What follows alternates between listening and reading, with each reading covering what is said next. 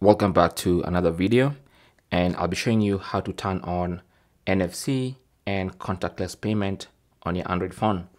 Now keep in mind that not all Android phones will have this feature, some won't, but if you want to know if yours has, just check the online manual, or you can just go to settings and look for NFC.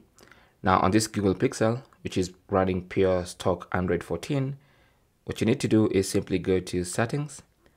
Under settings, go to connected devices, and then go to connection preferences.